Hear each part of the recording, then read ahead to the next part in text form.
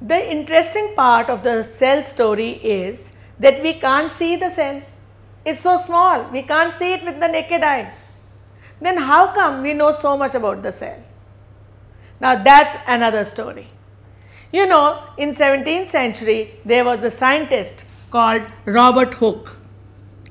Now this fellow made a slice of cork and saw it under a microscope.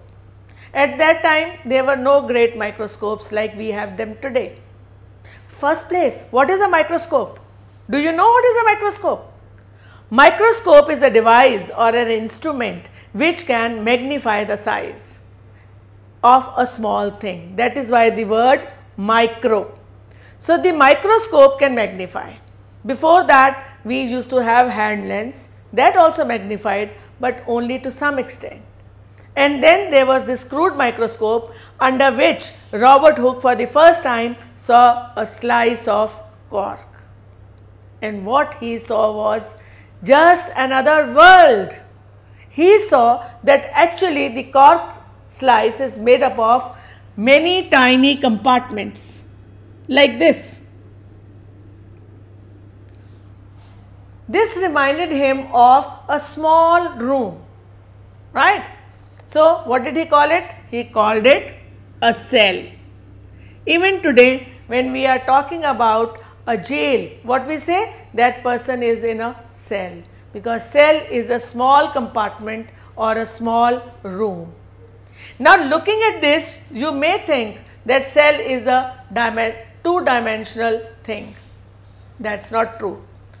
A cell is like a room. It is three-dimensional. There is the length also, breadth also, height also. Imagine yourself sitting inside this cell. So cell is three-dimensional. There is thickness also, there is length also, and there is breadth also.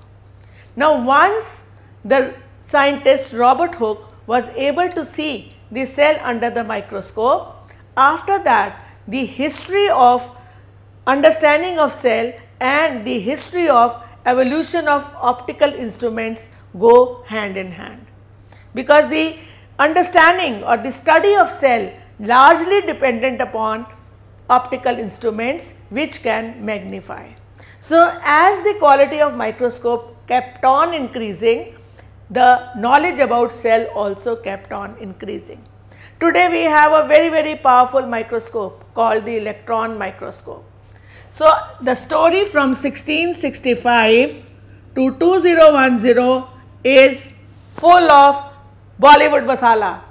How? There have been new discoveries, there has been understanding and knowledge of new things, and every time our perspective changed. We didn't know cell is two-dimensional, we didn't know cell is made up of so many components. So this is how we came to know, and this is the story of the cell. Later on there were many scientists like Robert Brown, Scladden and Scavan, who gave various informations about cell and called it as cell theory. Now cell theory you will study when you go to higher classes, but just to have an idea, according to this theory all living beings are made up of cells, and cells are the structural and the functional unit of living beings. This point is very important. Structural and functional unit of living beings.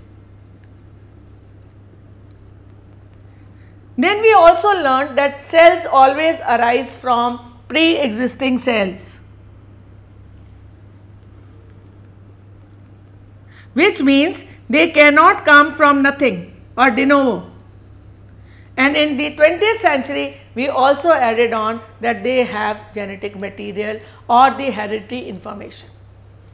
So this is regarding the history of cell. There have been many scientists, Mackenzie, Robert Brown, Leeuwenhoek, who have contributed for the understanding of cell.